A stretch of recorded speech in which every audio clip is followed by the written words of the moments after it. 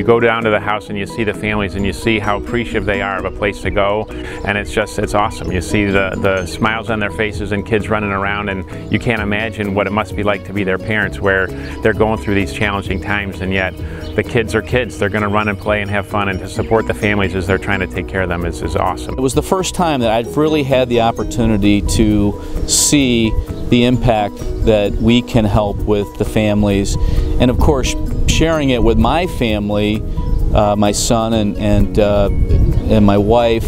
It was just phenomenal. It was so special, and it's something that as a family we'll never forget. So making a meal for the families was a lot of fun. I had my son with me, and he hasn't had a ton of exposure to the house. So grilling next to Ben was great. We don't do a ton of grilling at our house, so it's kind of funny that one of our first grilling experiences together was at the Ronald McDonald house. So we had a lot of fun doing it. Family Meal Impact, the program is, I mean, the folks come back and they're tired. They've been dealing with all this stuff all day, and the thought of going to a restaurant or grabbing fast food, they come back and it's just this home-like environment where they've got other people around that are caring and nice and supporting them. It's just a huge deal, and it's a big part of what makes the house feel like a home for these folks. There's a huge need for the Ronald House in the community. My brother, who was sick as a child, my parents used to have to sleep in the hospital bed next to his, and